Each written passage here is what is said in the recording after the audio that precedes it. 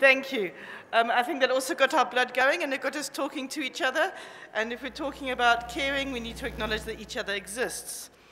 Are there any students there? Oh, no, not are there any students. Where are the students? Can I see you by a raising of hands? It's very difficult to see from here. Okay, great. Wonderful. The reason I want to know where you are is you must listen carefully because I want to hear your voice at the end of the session because they're going to be talking about student support and assessment, and it'd be really nice to hear the student's voice in the question and response time.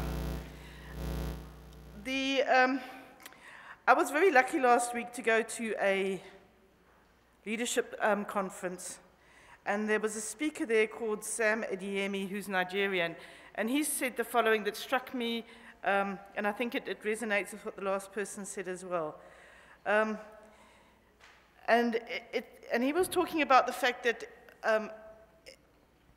if education only deals with the mind, we haven't got the point. And he said the following, and I took it down while I was writing, so it's sort of a bit paraphrased, so don't take it as an exact quote. Real substantial change starts with a change of identity. What we believe is what we become and where we belong. Changing how people see themselves is the heart of education. If education is going to be transformative, students need to believe that is where they belong, and change comes from the inside out. So I think that if we're talking about student support, that might be quite interesting. Right, we got our first, we're going to have Zingiza Unkozinkulu, is our graphic, she's a doctoral student in visual arts, and she's going to continue with the live graffiti over there. So that should be interesting. Our next speaker is Ms. Lee Stone from the College of Law. She's a lecturer in the Department of Public, Constitutional and International Law. She's also an extraordinary lecturer at St. Augustine University in Tanzania. Lee is an attorney of the High Court of South Africa and the chairperson of the Board of Directors of Agenda, a feminist non-governmental organization. She's previously worked for the African Commission on Human and People's Rights and the Institute for Human Rights and Development in Africa in the Gambia. She's published widely in the area of international criminal law, the African regional human rights system, refugee law, gender and the law, and constitutional law. I'd like her to come to the podium. Thank you. So my presentation is essentially titled, "The Personal is Political," and hopefully the relevance of that will be revealed soon enough. So the context then for this presentation is how did you say we do this?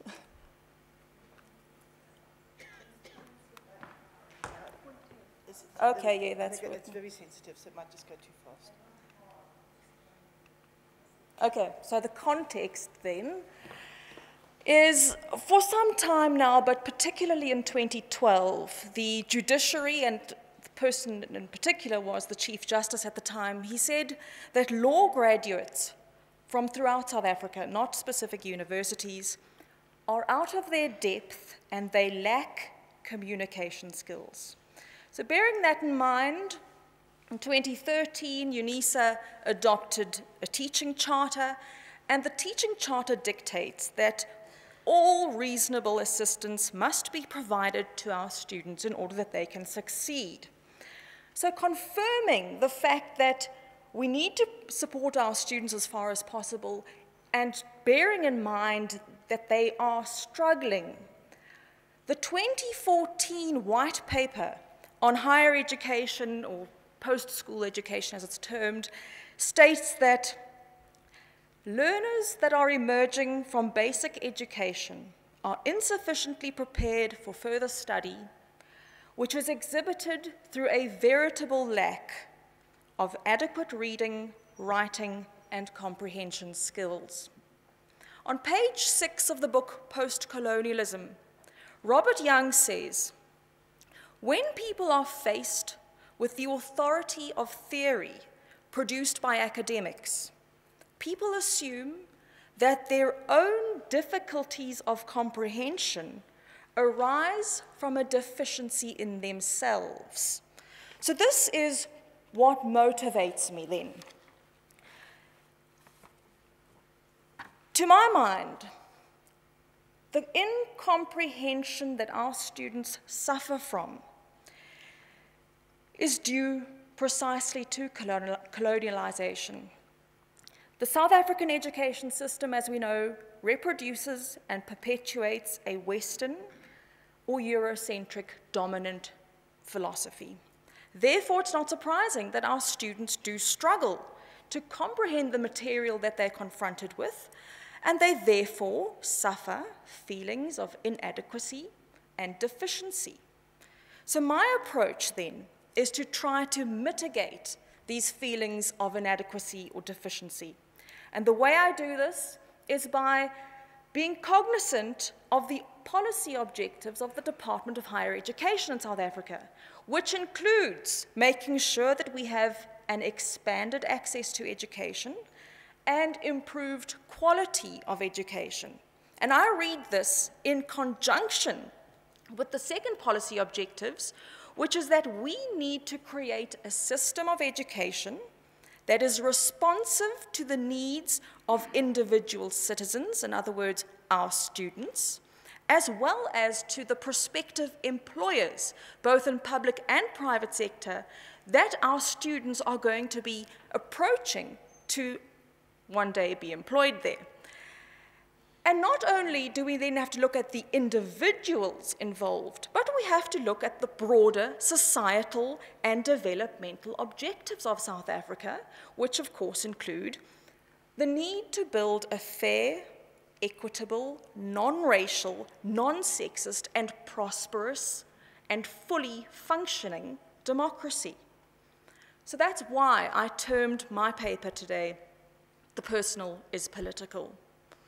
Because if we support our students effectively, we will do this by a positive intervention. So the way I do it is to create alternative knowledge systems, hoping that these alternative knowledge systems will resonate with the inextricable link between identity, the person, and the political climate within which we operate.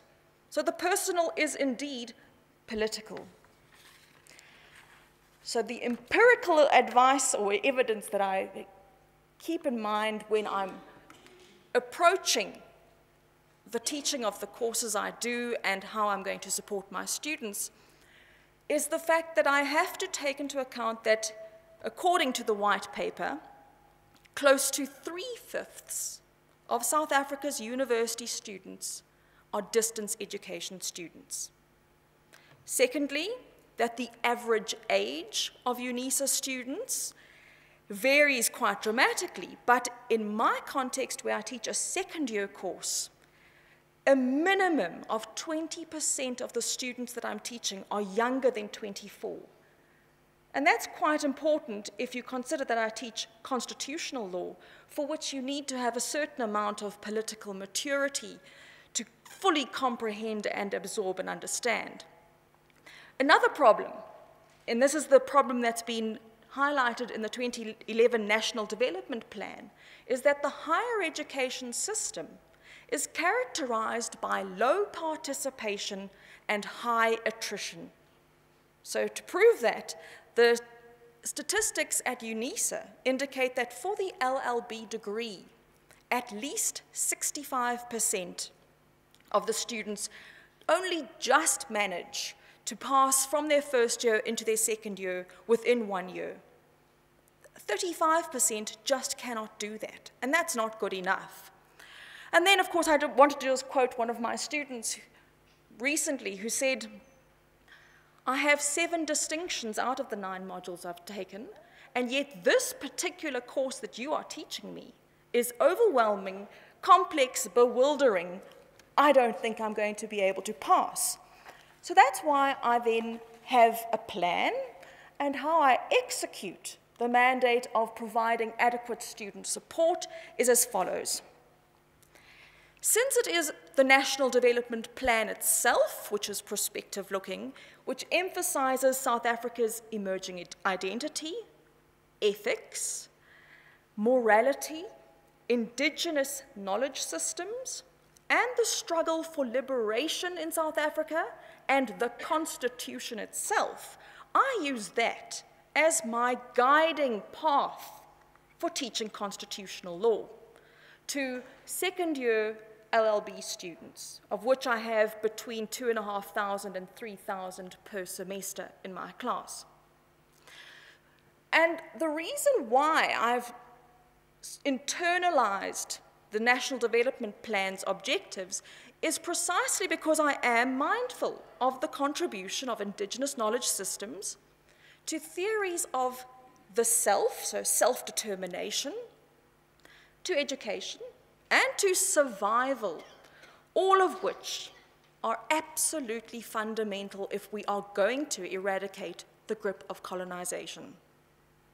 Therefore, my intention when teaching constitutional law is to inculcate a culture of thinking citizens who can function effectively, ethically, creatively as part of a democratic South Africa.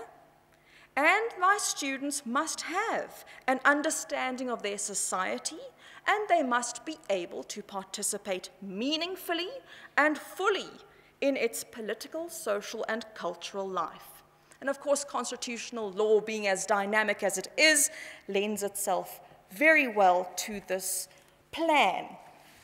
And of course, I have the benefit then of being able to draw on the history of South Africa to progress in terms of moving the students forward in a more fundamental sense. So this is what I mean by that, is my philosophy to student support and to teaching is to change the way our students think.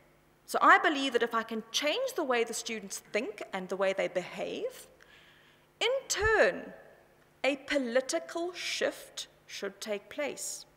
This political shift would carry with it personal ownership of the process and the outcome, and inevitably, therefore, because it's a personal process that the students have gone through, there will be ownership of it that is legitimate, credible, equitable, just, and therefore satisfactory. Precisely because I am trying to affirm the identity and the self-worth of our students. So that's why I expend the amount of hours I do in a day to student support, because I am so committed to providing adequate, optimal learning for our students who are so desperately in need of more assistance than students perhaps at residential universities. And therefore, I try to give them a broad framework, but at the same time remaining truthful and accurate to the law, but giving them the opportunity to actually create these alternative epistemologies. And I can obviously draw on the South African Constitution, which has within it autochthonous or indigenous concepts, even though they may not be expressly written, but Ubuntu is one of my starting points. So the way I use Ubuntu is as follows, is that I give the students in their study guide, and often in an assignment and even in an exam, questions sort of as I've got on the page there, where I would say to them something along the lines of, write an essay where you highlight the comparisons between the objectives of constitutional law and Ubuntu. And you must do this by using relevant authority, meaning case law or provisions of the Constitution, using fundamental principles or concepts that you've now learnt in constitutional law. And you must reach a legally sound, compelling, persuasive conclusion. So there isn't any information that would tell them exactly how to answer the question. So I do expect them to go and read up themselves on what Ubuntu actually is and be able to draw those links by themselves. So the very founding values of Ubuntu include things such as compassion, care, democracy. And I believe, therefore, that if I encourage the students to look wider than just the narrow interpretations of democracy, for example, or compassion, they will be able to draw those fundamental links. One of the more straightforward examples would be that if Ubuntu means that everyone counts in society, then that relates directly with the idea that we must have a participatory democracy. We all have a right to be involved and have our say. So then, finally, the idea is that if I engage with the students consistently, so every single day I go onto my Unisa and I engage in discussion with the students. I also make sure that I have video conference discussion classes with the students where I give them this platform to create knowledge about what constitutional law actually is and what it actually means by relying on indigenous concepts.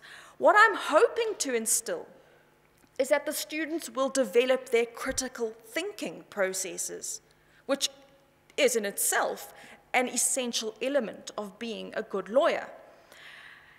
And of course, the message in there is that I try and tell the students, if we are in a society with scarce resources, Ubuntu indicates that Ubuntu is there to make sure that everyone benefits in a society of scarce resources. So, because there is this scarcity of resources, and here I use the term resources very widely, it could include democracy itself or accountability. If there's this scarcity, then our students must realize that they are likely to suffer prejudice if the scarcity of accountability is not dealt with. And that's why I try and teach the students that in every single thing they do, they must be aware that there is the law, and they must follow the law, and they must ensure that other people follow the law likewise, so that we all can live happy, prosperous lives in this democracy. And I use concepts like colonization to that end. I'm wanting to awaken the students' emotional intelligence about the path that South Africa has taken from apartheid and how we need to ensure that we don't have a reseating of colonization. So state capture, I say to the students, that's a form of colonization, and that then resonates with the students. I also am not afraid, for example, to confront issues of land and identity because I know of the close link between the two. And therefore, finally, I believe that my approach works because of the feedback I receive from my students, where they say to me that my engagement with them, where I give them this forum to actually create constitutional law for themselves and be able to explain it, gives them a feeling of recognition that someone cares. The word care is very important there. And that they really realize that someone is interested in their academic well-being and that they recognize that the subject is taught in a way that makes it topical, relevant, and most importantly, alive. And that is my objective. And then finally, you'll see in that quote where the student said, "Excellence creates hope." That single phrase is something that I now virtually live by. The concept of excellence creating hope is so true. So I am therefore committed to excellent student support and tuition. And the last quote was from a student who wrote an exam who had asked about Ubuntu. And he came away from the exam saying that it was the best exam he'd ever written, which sounds quite strange, but he said it was just overwhelming to him how he was given an opportunity to talk about constitutional law in our democratic state using new constitutional models that actually fit South Africa. So that's my message, is if we teach in a way that has an objective and we align ourselves with the Constitution and we do our best to make sure the students are engaged, they are going to succeed. And succeed doesn't necessarily mean they get a distinction, but they are part of this political climate and political community. So thank you very much. Thank you so much, Lee. I'm glad that the agriculture students aren't the only students that people moan about. Agriculture is forever hearing that our students aren't prepared for work. And I sometimes often wonder whether people understand what the purpose of education is. But anyway, that's another discussion. But thank you very much for that interesting talk. Our next speaker is two people. It's Mr. Neil Cochrane and Mr. Neil van Heerden. Neil number one, which is Neil van Heerden, has a degree in publishing from the University of Pretoria. He's got a BA Honours in Afrikaans. He did his, and I love this, his master's degree focused on South African crime fiction, specifically novels by Dion Meyer, and how they relate to the literary canon. His other research includes popular fiction, narratology, eco-criticism, post-colonialism, or decoloniality. He's currently a junior lecturer in the Department of Afrikaans Theory. I'm shortening your bios because of time. And then Neil Cochrane, or Neil number two, he's also got a degree from publishing studies and Afrikaans literature at the University of Pretoria. He's lectured at the University of Pretoria and now at Unisa, as well as the Adam, and I wasn't quite sure how to pronounce this, Mickey Quite's University in Poznań in Poland. He contributes to various academic publications like Tate Schrift voor Letterkunde, Stilet Literatuur, Acta Academia, and Litnet Academies. He's an active reviewer of Afrikaans literature for the Afrikaans Press and academic journals. And I think they're, and he's also completed the University of Maryland College, University College Graduate Certificate in Education Technology and E-Learning, and he's also a lecturer in the Department of Afrikaans and Theory of Literature. Welcome. Right, good morning, ladies and gentlemen. So my name is Neil van Heerden, or Neil 1, and my colleague is Neil Cochrane, and that's not a typo. We really are both Neil, and hence some of our colleagues in the department jokingly refer to us as Neil squared. Right, so we've been nominated in the category Student Support, and I want to thank you for this opportunity to share with you some of our thoughts and practices. The well-known poet, let me just check if this works.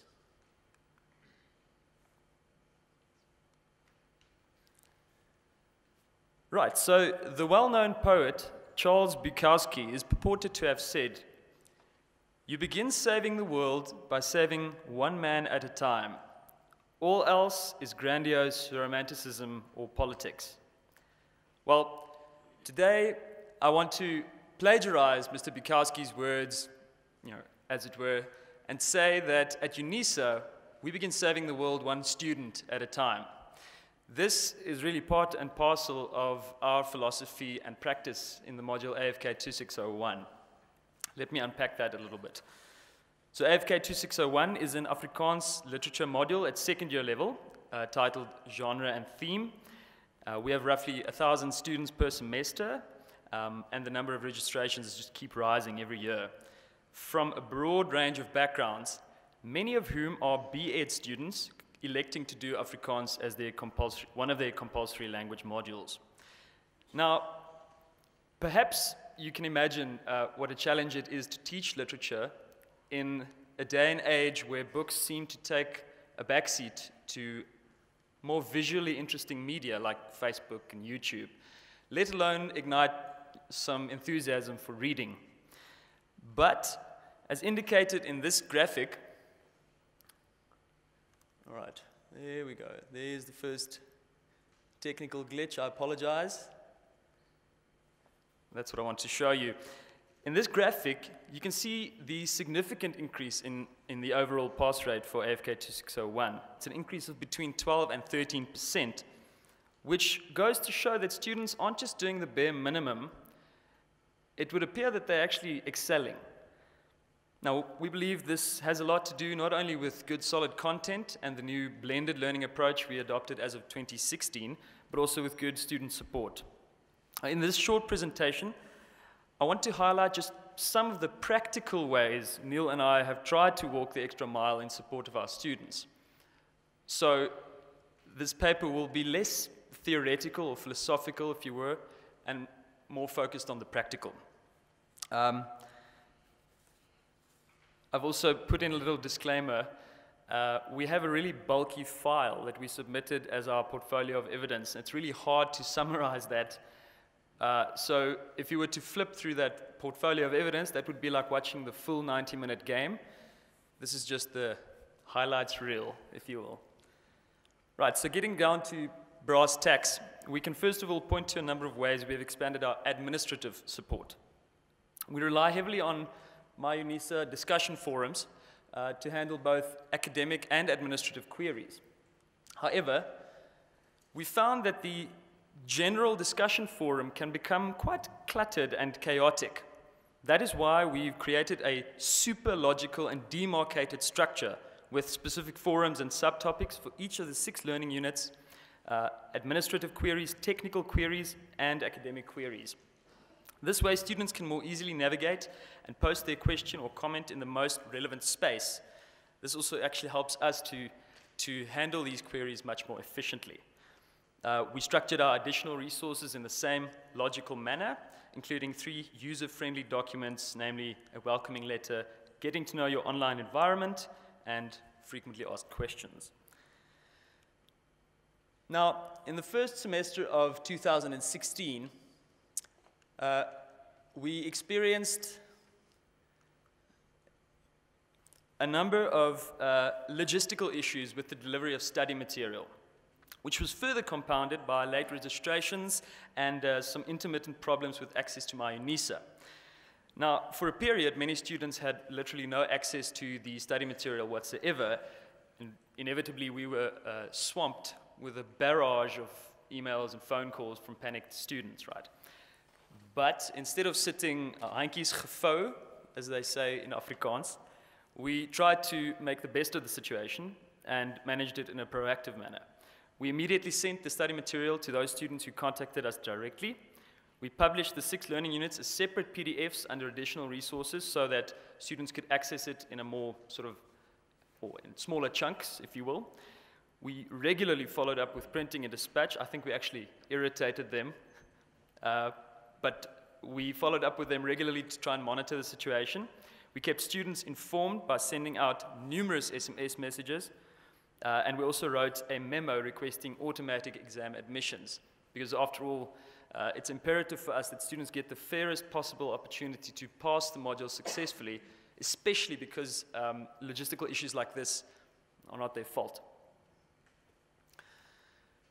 Now I'd like to just highlight one particular technical support intervention. Many of our students had immense difficulty with accessing the e-reserves last year. They either encountered a technical glitch, a so-called 404 or data not found error, or they battled with the navigation path via the library website. Now, this is not merely a nuisance, because AFK 2601 students actually need the poems, short stories, and articles to do their assignments. So we did the following. We created a specific forum for technical queries on Unisa, as I've mentioned. We posted meticulous announcements outlining how to get the e-reserves. We published a comprehensive troubleshooting document under additional resources.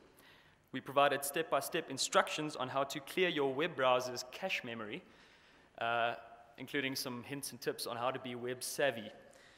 We even scheduled a meeting with Ms. Chantal van der Merwe, who is the librarian responsible for e-reserves. And we raised the issue at school tuition committee level, all in a bid to try and solve the e-reserves problem going forward. And that has proven quite successful.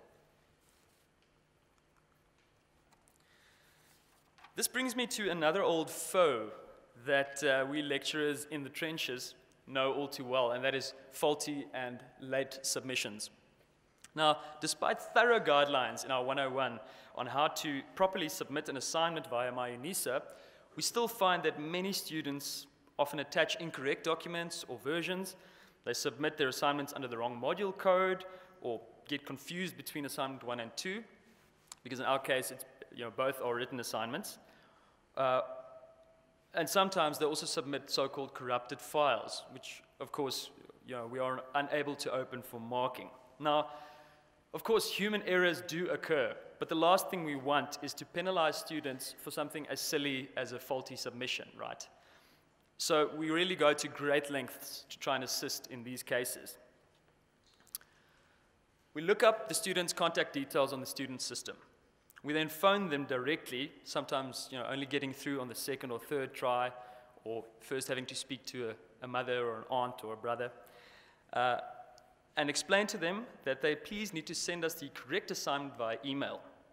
At this point, students are usually very apologetic and extremely grateful.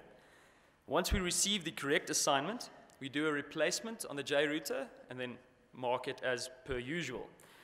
We're also very accommodating when it comes to late submissions due to sickness or personal misfortune. In these cases, we accept the assignment via email because often the online submissions are already closed by then. We print and mark the assignment. We then ask someone at the assignment section to capture the mark per hand or by hand. And finally, we scan and email the marked assignment back to the student with comprehensive feedback. Now, we follow the same procedure with the exam portfolios, by the way. Now, considering we are 2 lecturers managing AFK 2601, we really do feel that this kind of intervention is quite exceptional.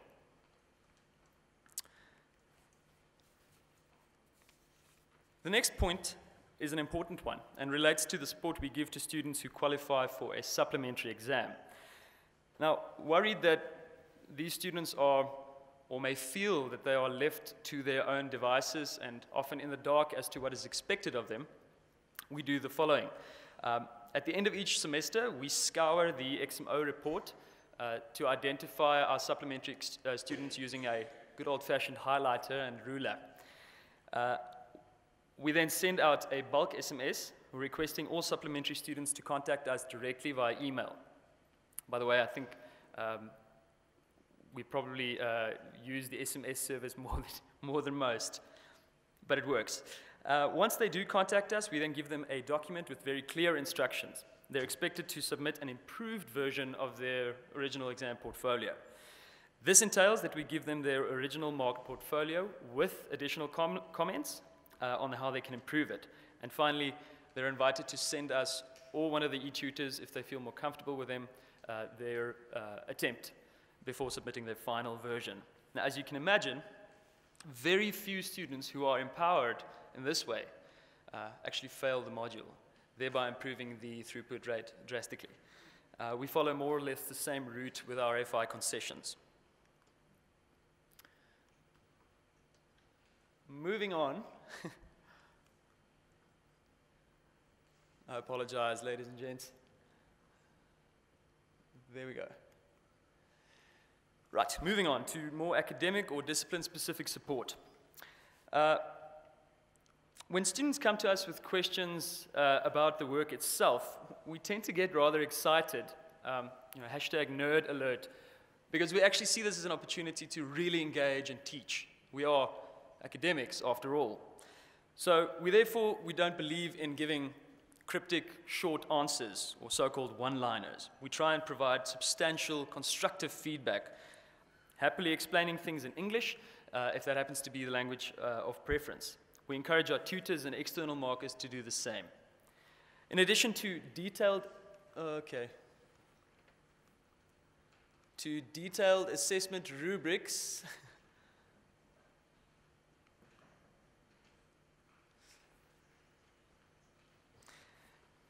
in addition to detailed assessment rubrics, explaining, helping students to know exactly what is expected of them, we also give students extra guidelines on how to tackle difficult assignment questions.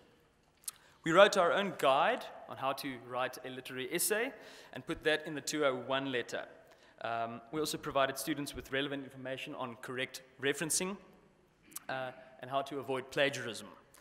We even made use of the glossary function on my Unisa, well, to try and explain literary terms and concepts in a more student-friendly, accessible manner. Right. In short, we really try and give our students all the tools they need to be successful in this module. In terms of emotional support, which is the next little subsection, we try our level best to put students at ease and break down the barriers and feelings of isolation often associated with distance learning, right? In particular, we do so through our user-friendly welcome message, which you can see on screen, as well as an introductory discussion forum on my Unisa called Leer Ken Mekaar, where students can introduce themselves, chat with us and one another, and form study groups.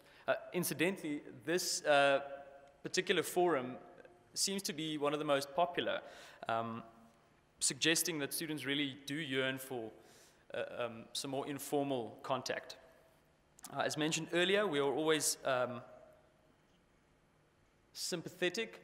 Oh, almost forgot about that one. We also compiled a set of so-called house rules for behaving in a friendly, respectful manner online and posted that as an announcement. This way everyone could rest assured that AFK 2601 is a safe space. As mentioned earlier, we are also very accommodating when it comes to personal misfortune. In 2016, for instance, we went to a great deal of trouble to request a special oral examination for a supplementary student who was unable to write her written exam. I won't mention their names out of respect for their privacy, but in our portfolio of evidence, we also make reference to students who suffered from illness and severe anxiety, and of course, these students were consoled and given extensions. These are just a couple of examples, but I think you get the point. Now, external markers and e-tutors are another integral part of AFK 2601's success. We support our support staff, who in turn support our students, by having an open door policy, by giving them user-friendly comprehensive memoranda, which may be followed up by face-to-face marking meetings. At the end of each semester, we formally thank and congratulate our e-tutors and external markers, informing them of the final results and pass rates for the module. We think this is an important way to keep everyone motivated and on board, and to maintain a good working relationship with our support staff. How did we manage to inspire or motivate our students to become independent scholars?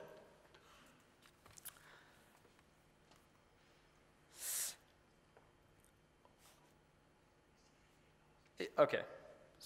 I apologize.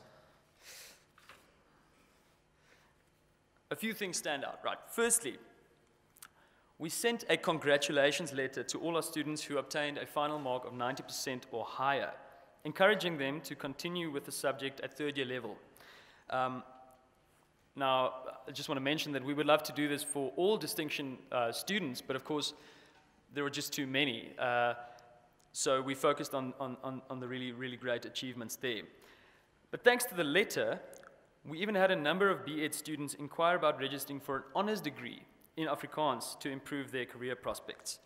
It may seem like a small gesture, but with this letter, we wanted to applaud our students' achievements, just as these awards are a way of acknowledging hard work at Unisa. Secondly, we introduced blogs as part of our assessment strategy in 2016. So I had to post 10 online blog entries throughout the semester, which then ultimately were included in the exam portfolio. This is not only in line with ODEL pedagogy, it also encourages students to share their ideas openly and independently. Thirdly, as I've mentioned before, we refuse to spoon feed our students. So we don't give model answers that they simply have to regurgitate like parrots. Rather, we gently nudge them to make their own discoveries, by using open-ended questions and prompts. Okay. Finally, we maintain a zero tolerance policy towards plagiarism, and we provide good guidance on how to avoid that.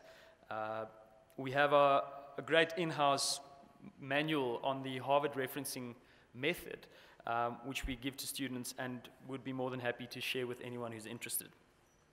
To further demonstrate how we cultivated independent scholarship, I can perhaps just mention the case of Mr. Second Chances. Obviously, that's not his real name. I just made that up to protect his privacy, but Mr. Second Chances was one of our supplementary students. He was really, really battling to produce a satisfactory essay. Now, in order to help him through, my colleague Neil perused his original attempt and wrote a long list of comments using track changes. These comments then enabled Mr. Second Chances to, critically reflect and improve on his original version. The final version was such an improved essay that he walked away with, not a distinction, but very close to it. And this one case just goes to show what can be done if you start saving, Unisa one student at a time. Okay, that brings me to the end of my talk, or very nearly the end. And I hope in this brief presentation, I gave you just a little bit of a glimpse of how Neil and I have strived to, support our students one at a time, and will continue to do so, I can assure you that. In conclusion, I can perhaps point to what is perhaps the most powerful barometer of sustained, continuous, and broad student support, namely the thank yous and compliments. Now, there are many, but here's just one such a compliment that makes all the hard work worthwhile for us. I'll read it for you. It says, as a third-year student, I've completed many Unisa modules, but AFK 2601 stands out for a number of reasons as one of the best. What struck me most about AFK 2601 was the thorough, extensive, and timely support that characterized the module. And that's just freely translated. Colleagues, I want to thank you for your valuable time. Also, I'd like to just mention, anyone who's interested, please give me a shout, and I would be happy to share this presentation with you along with our assessment rubrics, our Harvard referencing manual, guidelines for writing essays, etc. After all, we are here to support one another as well, not just the students, and we would love to have some open dialogue on that. Again, thank you for your valuable time. Thank you, Neil and Neil. I think your generosity is evidenced in your offer to support other lecturers, but is also evidenced in how you support your students. But both of you giving your extra time to students and really going the extra mile, and I found that really interesting, so thank you. This session is student support and assessment, and of the 5, there is one assessment presentation, and that's Ms. Delius van Heerden. She's a lecturer at the School of Computing, and she's been teaching programming modules for quite a few years. Her main research interests include e-learning, M-learning, and technology-enhanced learning, and she's currently busy with her master's degree in technology education. Morning, everyone. Okay, just quickly, I am the lecturer for 3 first-year modules, all based in programming languages. ICT 1511, there is approximately 250 students per semester. ICT 1512, 350, and ICT 1513, about 400 students per semester. Just to put some context into what I'm doing.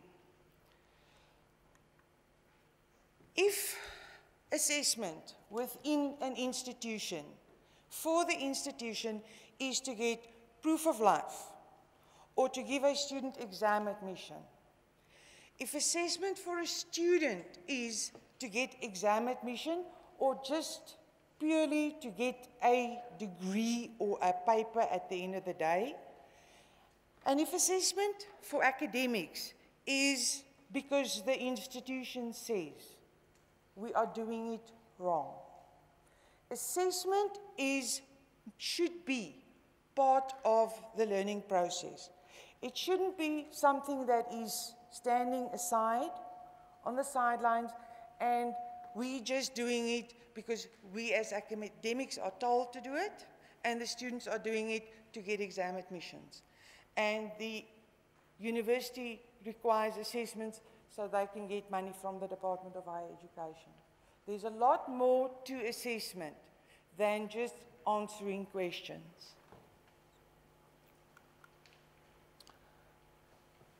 When teaching programming, one would think that a programming student needs to be able to write a program. Then he should be able to pass the module. Unfortunately, that is not correct, because they need to know the theory behind the practical to understand what they are doing. So theory also forms part of the entire assessment process. Language. IT language. A lot of our students think that just studying the theory or just studying the practical, what they don't realize is that as IT people, they will be required to communicate with users. They will have to write reports. They need to be able to write user manuals. So they need to be able to communicate in the language of the programming environment or of the IT environment. And then, of course, practical.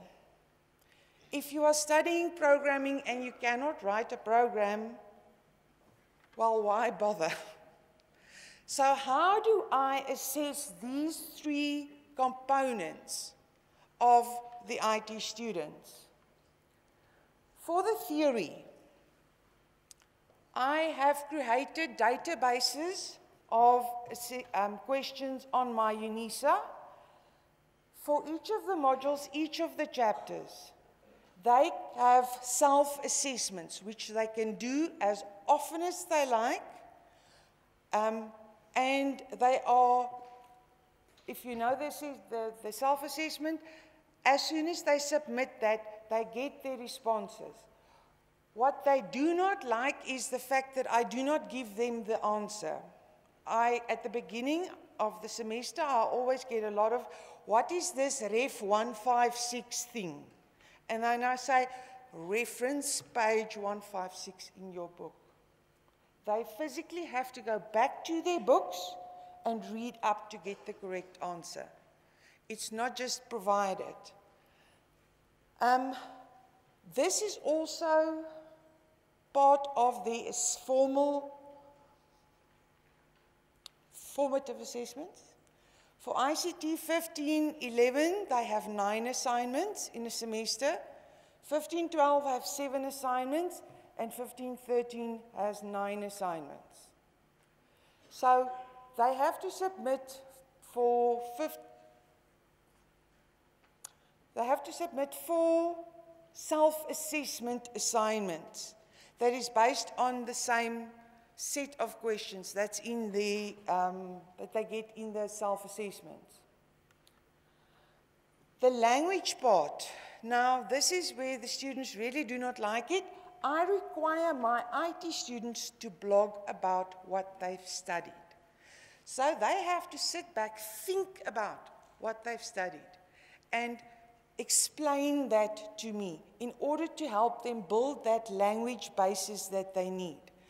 In the beginning of the semester, I get a lot of summaries. They go and they summarize the book, and then I say, sorry, nice try, but go back. I need your thoughts, your interpretations.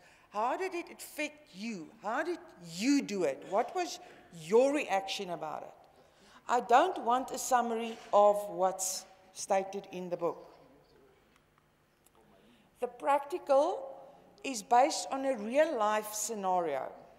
The students, every year, not every semester, but every year I change this assignment.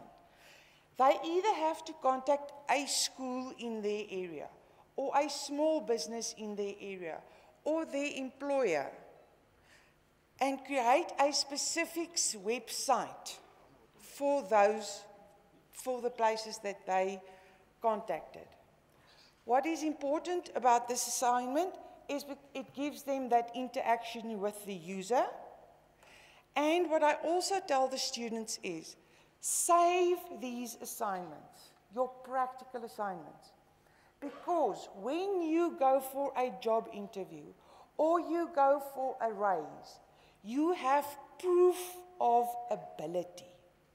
These days, when you apply for a position, it's really that they get a lot of CVs, millions of CVs. They all look the same. They all have, I got so much for these modules. But if you can include proof of ability, your CV stands out. I am able to. So when doing this assignment, they show they are able to. They have proof of ability.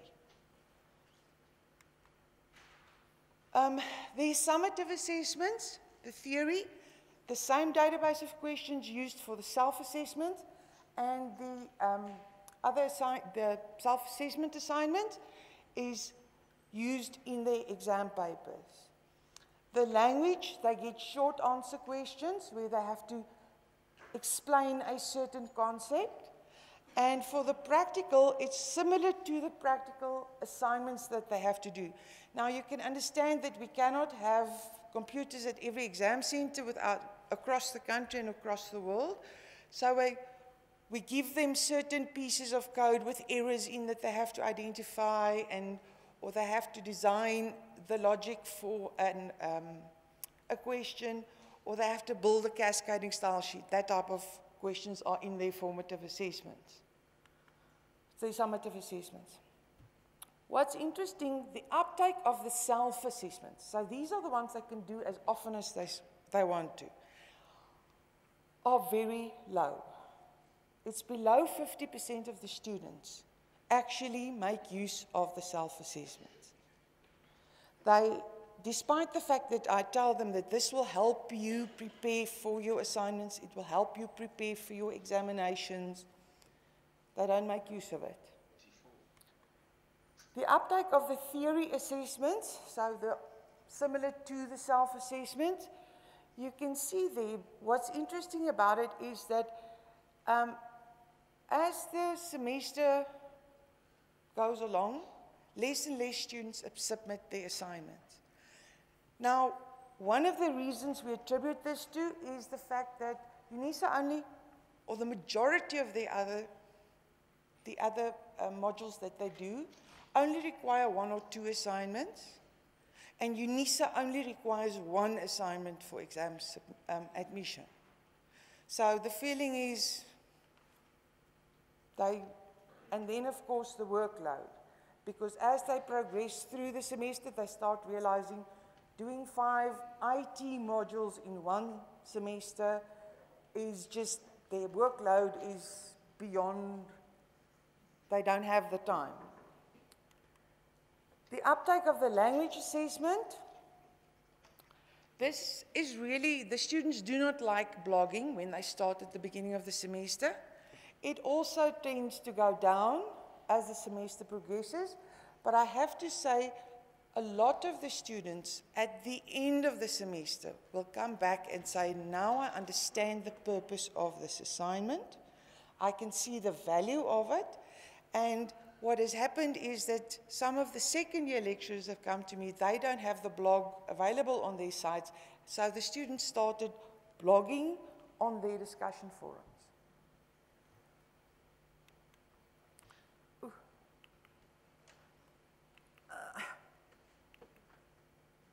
No, just one. Just one. Okay, the practical assignments. This is where they have to show their ability. The students don't submit their practical assignments. And for some reason, they do rather well in the theory, they don't do that well in the blogs, and then they don't submit the practical, where I have to show my ability. So uptake here is very low for all three of the modules.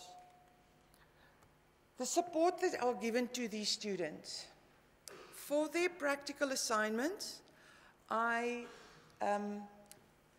for their practical parts that they have to do, I've created videos, vodcasts, which is available in the learning units of the modules, where I literally go through the code that's in their prescribed books, and as I do the code, I explain what I'm doing, and the students can watch those. There's additional resources, links to anything, anywhere in the world that's related to their work. They get weekly announcements to tell them what they have to do during that week, reminders when assignments are due, SMSs. I think I am also one of those people who absolutely overuse the SMS system, because I check after the due date of every assignment. I go through the list and I send those students who have not yet submitted an SMS to say, your assignment is still outstanding, please submit before this date. Now keep in mind, 3 modules, 9, 7, 9 assignments, of which those of you who have used the blog tool should know the absolute frustration and irritation it's on the lecturer side. And then I also have online meetings. I use the meeting tool on my Unisa. I love the tool. I'm a professor of the tool. If you haven't used it, try it. It's a lovely tool.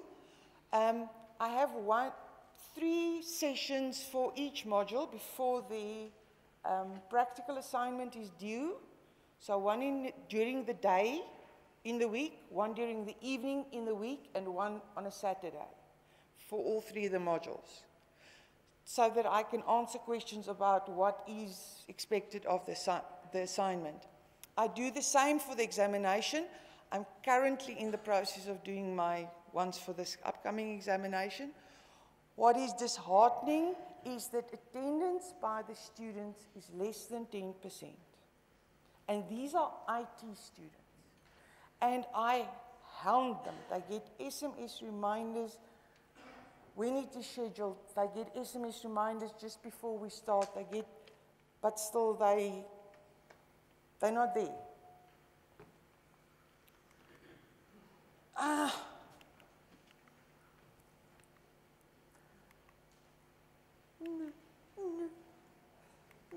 There you go.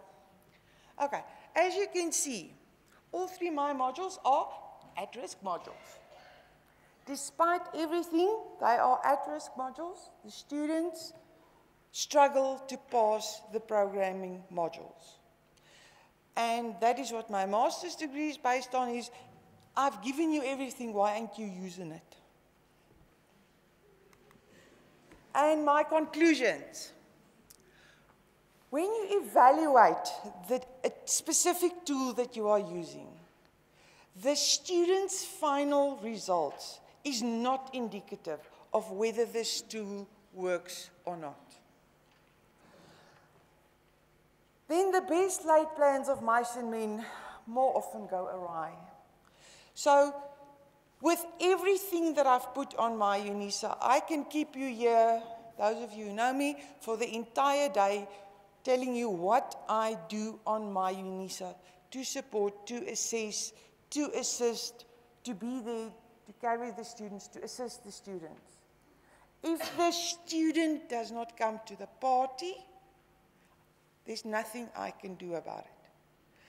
Then, if I don't get the support from the university, it is also a big problem.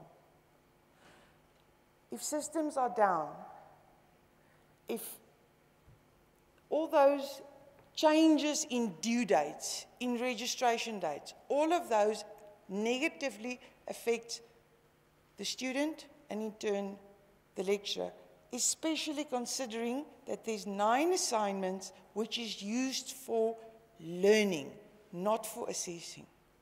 They're there for learning. So with all those things, it just creates chaos. And that's it. Thank you so much, Delise. I'm reading a book and I've just suddenly forgotten the author. It's called Grit, and it's where, and it's passion and perseverance will help you have success. So I'm sure you've got the passion and you seem to have the perseverance to keep on doing it, so hopefully you will succeed eventually. Thank you very much for that. We're going to have one more speaker before lunch, and then we're going to break for lunch after that speaker. And I'd like to invite Professor Ramarola to from the College of Education to the podium. She's a lecturer in the field of computer integrated education, or she was one, but she's currently at the Centre for Professional Development on secondment.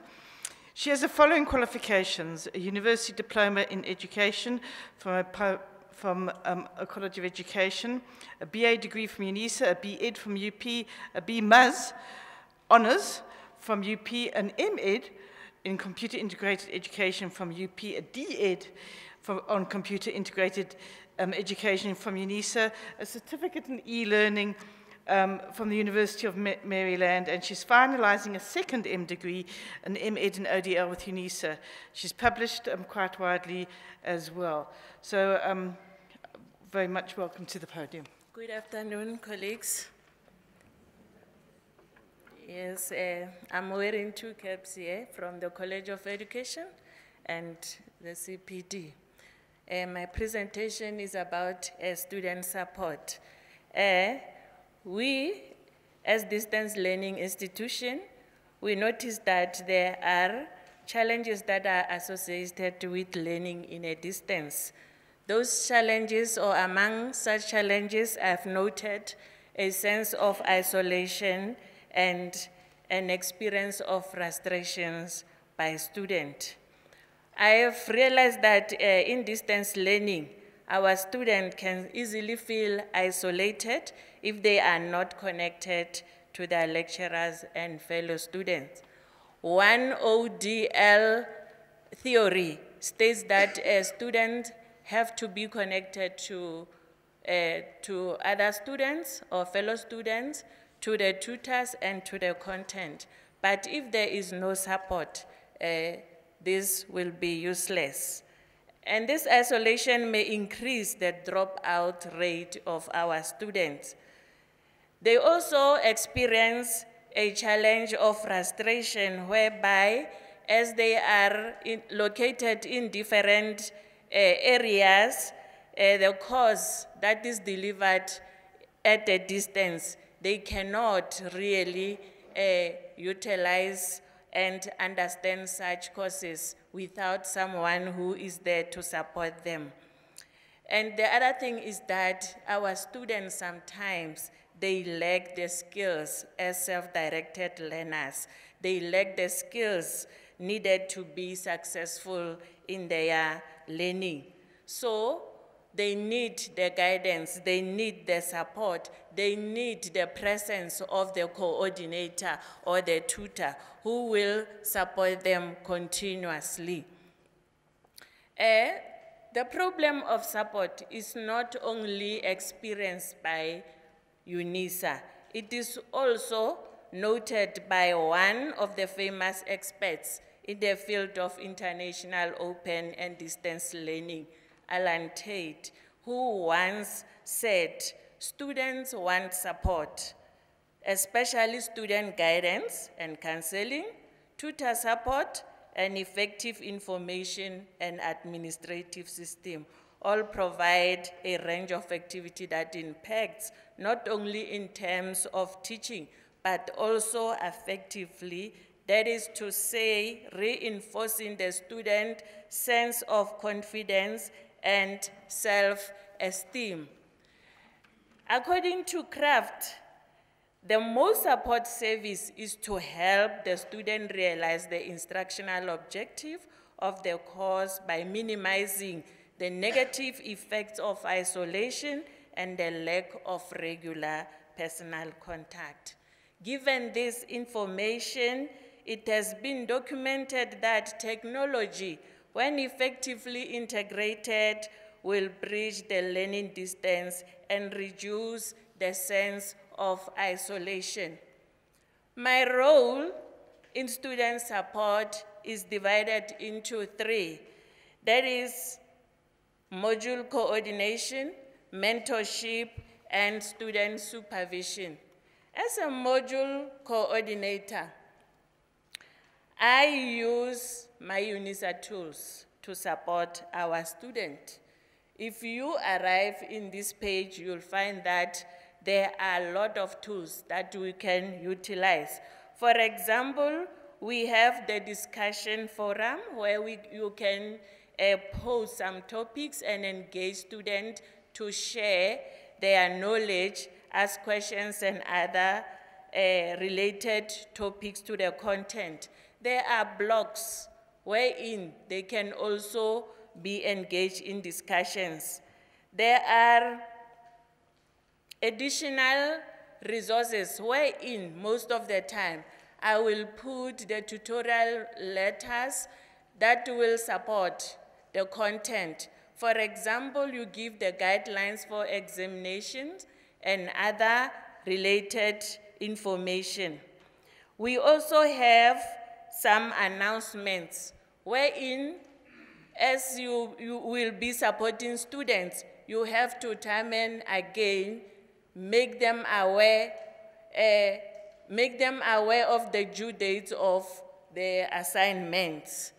We know that students, sometimes they will send their assignments late, saying that they have forgotten to send or to submit according to the due date. In South Africa, we also experience a challenge of connectivity and access. So some of our students are somewhere in the rural areas wherein they will tell you that they cannot access my Unisa. Other areas also experience a problem of electricity. So we don't just leave them behind. We are to support such students. Using the blended mode approach, we can still reach such students by sending them the print-based materials, which will guide them to the content of the courses that they are doing. And there are also urgent matters, wherein the student will be calling you telephonically. We don't have to ignore them, just give them the support that will help or assist them in whatever matter. Emails are also used, and the bundle SMS messages. In terms where conveniency is appropriate, we can also arrange face-to-face meetings with the students to give them that support. I also make sure that students are supported emotionally. For example, we assist students to lessen their study workload by providing them with a comprehensive work plan that will advise on time management and study skills.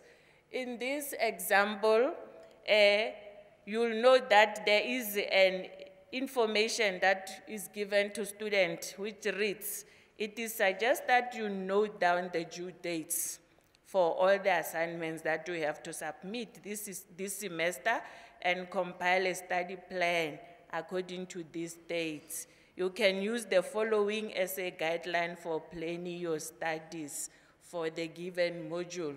So this work plan will ease the students' workload. They will be able to break down their work according to the dates, knowing that for this time I have to study this chapter or this study unit.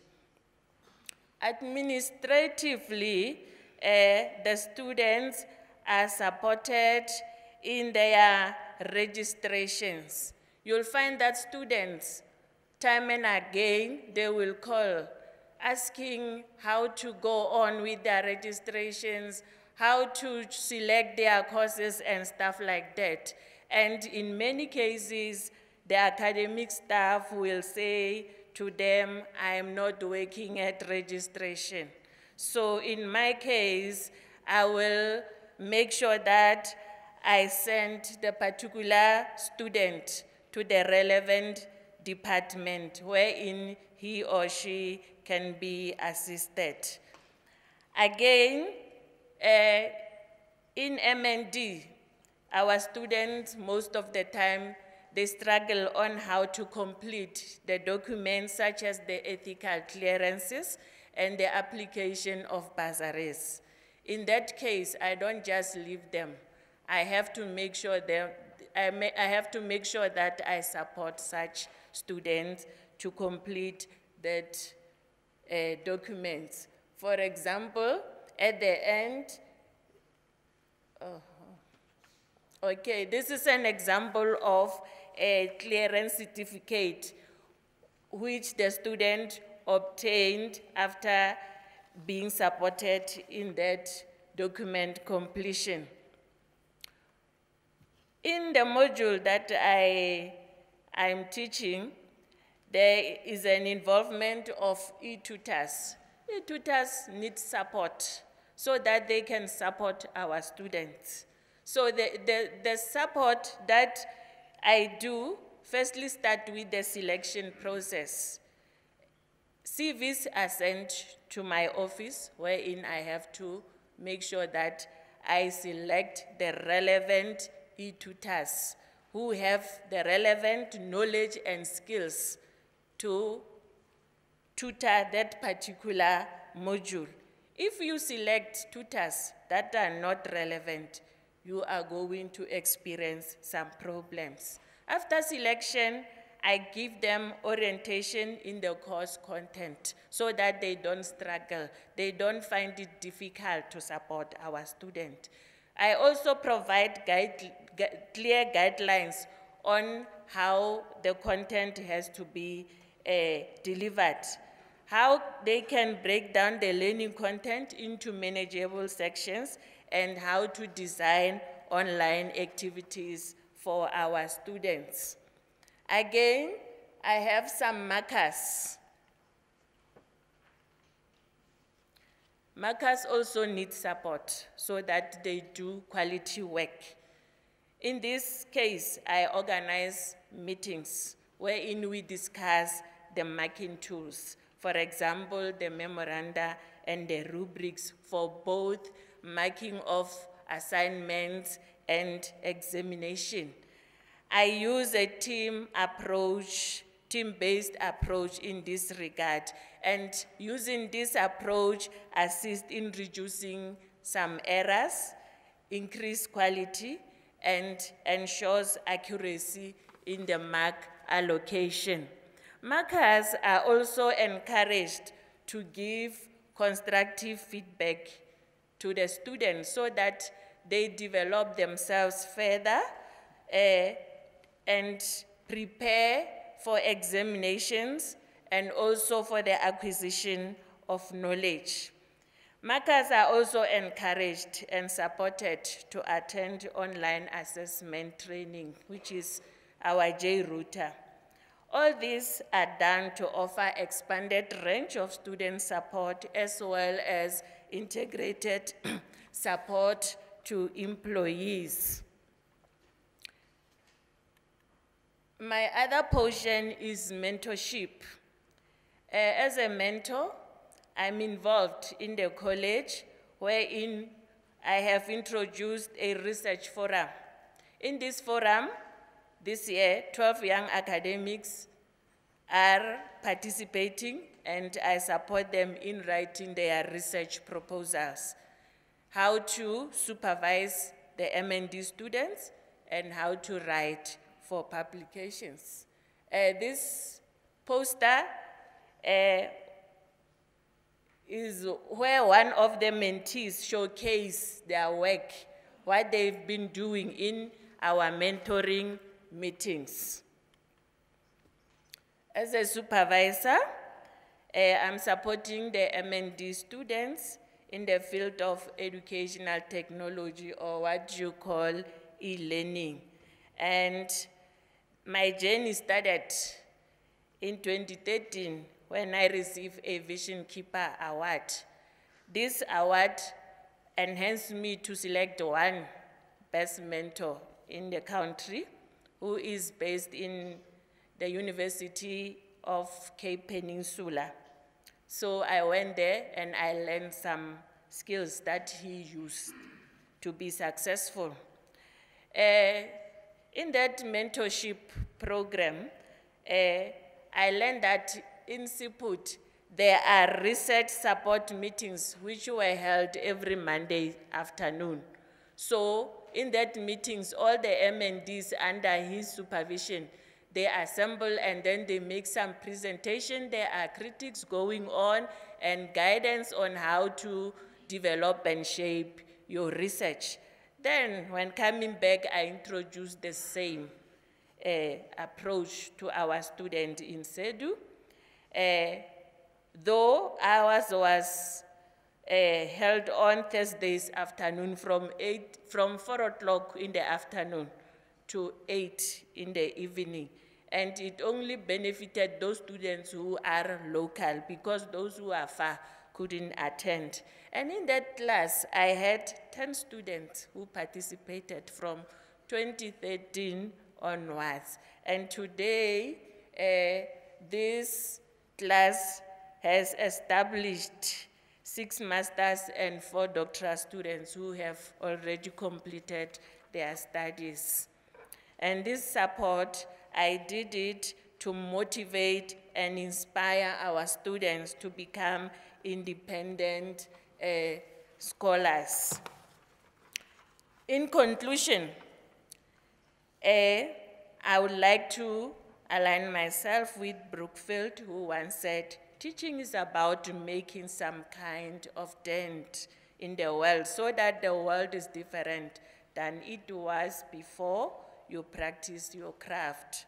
Knowing clearly what kind of dent you want to make in the world means that you must continually ask yourself the most fundamental evaluative questions of all. The question reads, what effect am I having on students and on their learning? So with those few words, I'll say, colleagues, let's support our students so to increase our throughput rates. Thank you. I want to thank Professor Ramarola very much. I think your whole mentorship and learning and passing on the mentorship you received to pass on within the department was absolutely wonderful.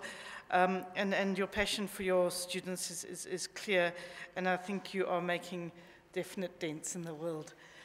Thank you. We got, and I hope I get your name right again. Our last speaker for this session is Ms. Nicole Jeremy-Kay. That's correct. She's a lecturer in musicology.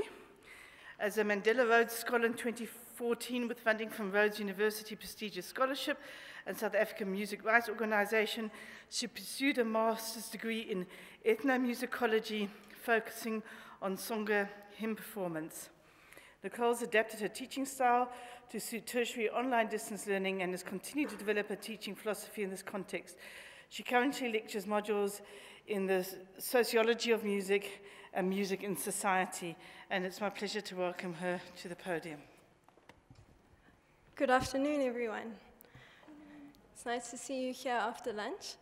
I think now that there are fewer people, my hands will shake a bit less. So I certainly was inspired by the presentations from colleagues before, so thank you so much for those. And thank you for being here. I'll be sharing with you examples of the various ways in which I've supported my students. I hope that you will find these helpful to your own teaching. Student support emphasizes positive and supportive interactions with students. Students have written thanking me not only for my support and academic guidance, but also for the novel ways in which I've presented material to them using multimedia. So due to the limited time, I will only briefly discuss 2 aspects of the award in student support. The first aspect is about ensuring sustained, continuous, and comprehensive support, and I will focus on comprehensive support. I realized that students need clarification on verbs with which we often start assignment and exam questions, such as discuss the following terms. I received an email from a student asking me to explain exactly what is meant by to discuss something. This prompted me to design an examination preparation document in which I explain these verbs and how to apply them in musicology. I adapted the list of verbs and the explanation on what is expected of students according to the NQF levels. I made this document available to all students in a given module by uploading it onto my Unisa additional resources. I have also incorporated some of these explanations into guidance for assignments uploaded onto my Unisa too. So when I look at the statistics section for each module, it is often the assignment guidance that students download the most. The approach in these exam and assignment preparation documents is important. Where appropriate, I incorporate answers to students' questions so that all students can benefit from these. I make it clear that I answer students' questions in the document and thank the students for their questions as a way of encouraging them to continue asking, and so that they know their thoughts are acknowledged and appreciated. I also use bright colors to stimulate students' creative side. It is important to stimulate as many parts of the brain as possible when learning. A multisensory experience reinforces learning through visual and auditory modes. So here is an example of a document where I use bright colors. Each verb is italicized and in blue. All explanations are in orange. Application examples are in green. And information for examinations are in pink. This color coding has a useful purpose for the visual learner. In ODEL, we need to use technology even in the simplest of ways to make our teaching as effective as possible. Time or lack of it is one of the major concerns for a student. By highlighting essential parts of the guidance in a coded way, students can read and reread documents very quickly. And the color coding not only helps them to find the information or to jog their memory, but it stimulates their creative side. And in musicology, this is very important. So what about the auditory learner? A podcast consisting of a well-articulated summary of the module material is one solution. As many of you all know, a podcast is a sound recording on a topic. It is good to make a podcast about 20 minutes in length so that it can be listened to in one sitting and so that the file size is not too large to be uploaded onto my Unisa, because this is a constraint. It should also be in accessible language with a friendly tone. So I did not only wish to provide color-coded documents and podcasts, but I wanted to create something as an all-in-one approach. So I tried to design something I designed two things. So I post the podcast onto my Unisa podcast section and accompany it with a PowerPoint slideshow. The aim is that students can listen and engage with the slideshow at the same time as listening to the podcast, thus catering for both the auditory and visual learner through engaging the senses of hearing and sight. I also provide students with a document containing the written form of the podcasts, so if students wish, they can read and listen to the podcast at the same time. So here you'll see the podcast, PowerPoint presentation, and written out notes on my Unisa. That was in the podcast section. Now in the additional resources section, the main part, you'll see circled right at the bottom there. That is an explanation of how to use these documents together. I decided to make these documents separate for the following reasons. Students can choose how to engage with the resources to suit their own learning needs. I use easily accessible formats such as MP3 for the podcast and Microsoft PowerPoint for the slideshow. Also, some students might not readily have access to a laptop, so they can listen to the podcast on their cell phone, for example. The file sizes should also be kept as small as possible, so the separate documents help in this regard. In short, I wish to make my teaching as accessible as possible. As accessible as possible in terms of content, approach, and in students being able to physically access the resources. So I'm going to play you an example of this. Now, just to keep in mind, in order to connect the podcast and the slideshow, I recorded the slide numbers into the podcast so that students would know exactly which slide to look at when. And you'll hear this in the following example. So Dr. Maria will help me with the sound, and if we can please bring the slideshow back, even once you've clicked the sound, that's fine.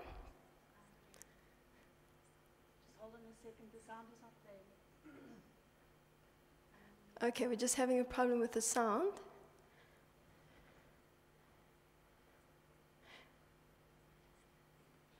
Do you have Windows Multimedia? The sound itself is not coming through. Okay.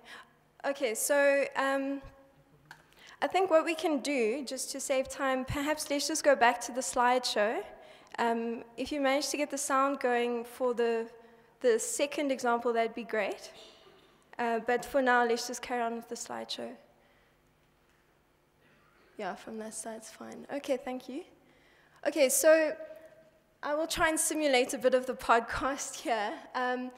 So basically, this is slide 14 of the slide PowerPoint presentation. And,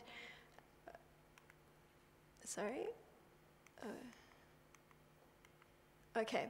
So basically, this is self-animated, so when the student goes onto it, when they click onto it, all of these things, the arrows and even the explanations come onto the screen. And the podcast then explains. So as if you're standing in the lecture hall and you're explaining something and clicking. So it's autonomous in a sense. Okay. So many students wrote thanking me for this resource. And one student even said because this module is not a parent learning module, this type of resource really helped her. This approach steers students away from rote learning and aims to involve as many of their senses as possible. All right, so that was comprehensive support. So another aspect I'm going to look at is the expanded range of student-specific support in terms of emotional, administrative, and discipline-specific support. And here I'll focus specifically on discipline-specific support. Focusing on this, I will show you the second of the educational tools I have designed. This one is I've called it a visuocast. The name is an amalgamation of a podcast referring to the sound, and visual stimuli in the form of simple animated illustrations. Again, I've used Microsoft PowerPoint, which is easily accessible to students, and the file size is small enough to be uploaded on and downloaded from my Unisa. The aim of a visuocast is to provide a well-articulated summary of an important topic in a given module that includes fun illustrations and an enjoyable experience, lasting 5 minutes in duration. Ultimately, the aim is for it to be a memorable learning experience. So I'd like to show you the visuocast.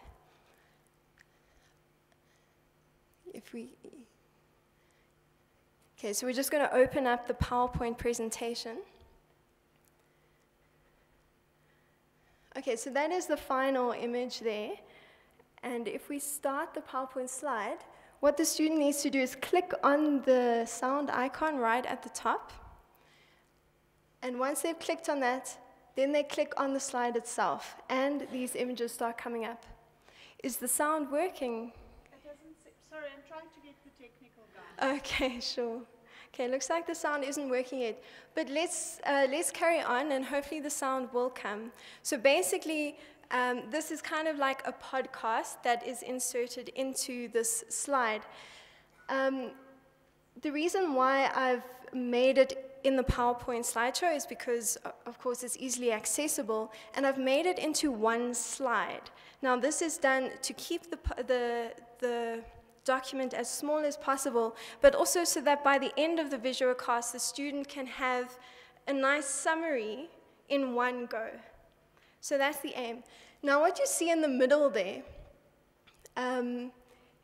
it says analysis. Now, that is the central point, the central topic that is being discussed. This visualcast was modeled on an article in the e-reserves that students had to read and understand. They had to incorporate it into a question. So I thought this would be a really great way to help them really understand and get to grips with the article. So at the very center of the article is this analysis. And as you might have seen right at the beginning, it started with that circle, a man inside walking up the stairs and out. There was a problem. Noting the problem, now there's a man with binoculars looking at analysis. That is so students can see right throughout this visualcast that this is what we're focusing on. Just a very simple visual illustration of what you need to focus on. Now, you can see the images coming up. They follow a kind of circular motion around this one slide. You'll see them come as we go. Now, the idea with this is very simply a design principle where you read from left to right. It flows well with the eye. So it's, yeah, just in terms of design. So I'm going to speak a bit more about design now. Aesthetic program. Oh, thank you. There's our sound. On what analysis could or should be. Let's listen to the sound a bit. I think it's at the right point. In deep thought, Agawa wrote at his desk and came up with a few ideas. Analysis involves structural hearing. The cues come from inside the work, not outside of it. Analysis entails systematic investigation. He thought a great deal about Theodore Adorno's idea that analysis is the only means of finding the truth content of a work. He also realized that in analysis, it is easy to become distracted by the investigation of compositional processes or of describing the work, or even trying to figure out whether musical relationships discovered through analysis were indeed the composer's intention.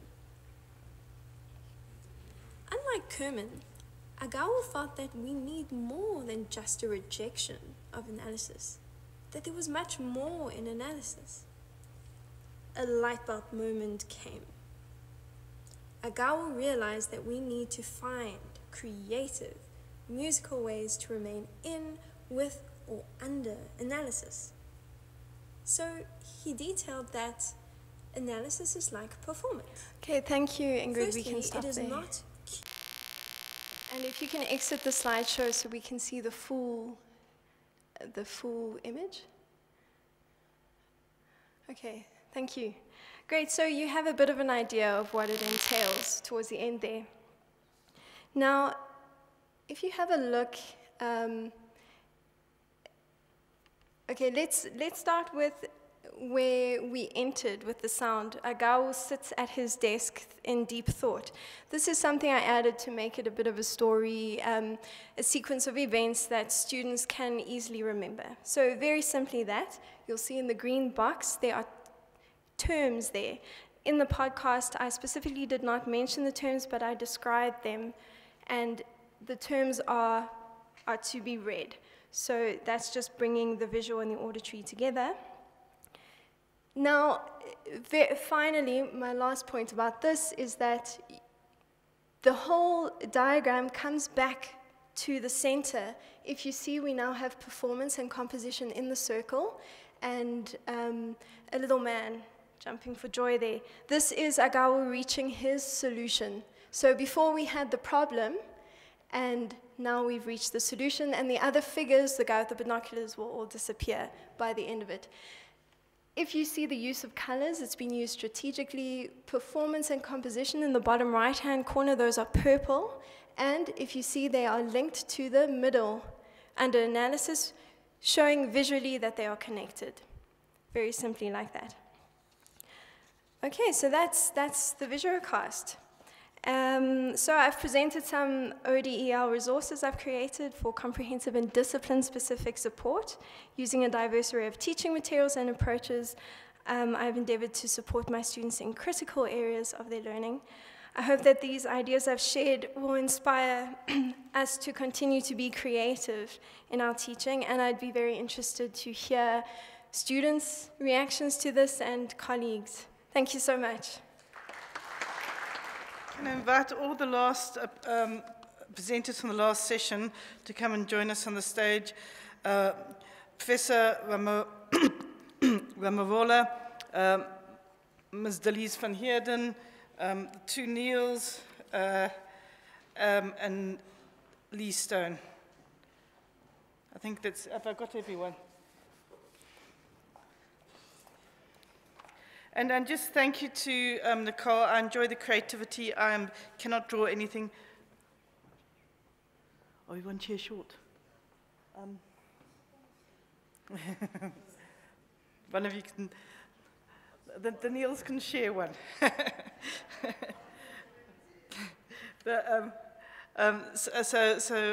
Just to Nicole, your creativity is lovely. I can't draw to save my life, and I'm always jealous when I see something like that. And thank you for the innovation. I thought it was really nice. Right, we've now got to question and response time. If there are students who want to, they get first choice of the cherry in asking questions or making comments. Are there any students here who want to make some comments? Okay, can I open the floor up to anyone else? I'm sure, yes, the two of you, can you just say your name? I don't know, is there a microphone somewhere?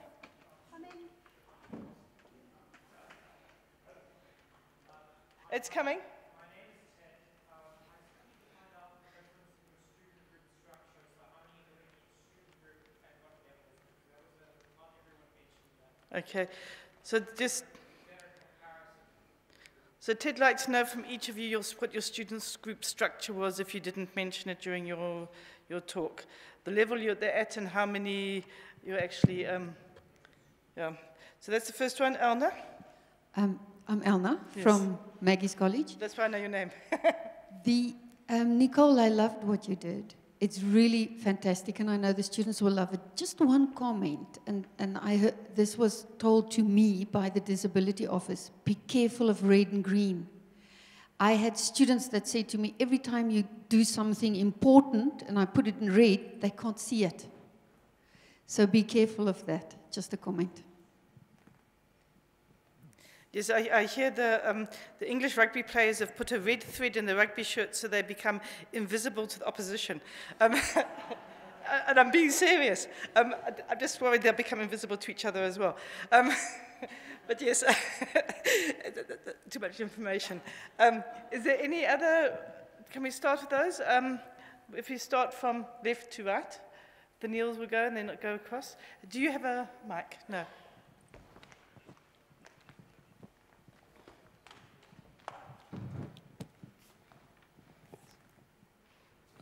Yeah, thank you for the question. Just briefly, as I mentioned in the presentation, we are, well, it's a second year module, and we have roughly 1,000 students per semester. I hope that answers your question. Okay, I stated all mine. The module that I used is a semesterized module, and then we have 3,000 students per semester. It's a B.Ed module. It's second year. I think I did give you mine. Do you want to hear them again? Second year module with, it ranges between about 2,500 to 3,500 per semester. So the things I spoke about for second and third year modules, typically 10 to 15 students in a module. Thanks. Ted, do you have a follow-up question? No.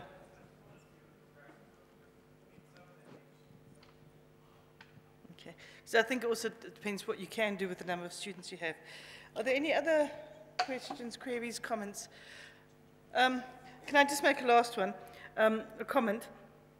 There's, what I picked up during this whole session is thoughtfulness and mindfulness. And I think both of those are fundamental to what you've all been doing. And I really want to thank you for sharing that, because I think it's made us thoughtful and mindful as well. And the second one is generosity of time. And I think that comes with the passion to be kind enough to share your time with your students, because it does take time. And the third one is a statement which I would like to sort of like close with, in that what I think I've learned in this whole session is that we need to care about the student, and we need to care about the student we deliver. And they are two different things, and they're just as important. So thank you very much. And so now I'm going to hand over to the last session. And thank you everyone for your attendance. And thank you.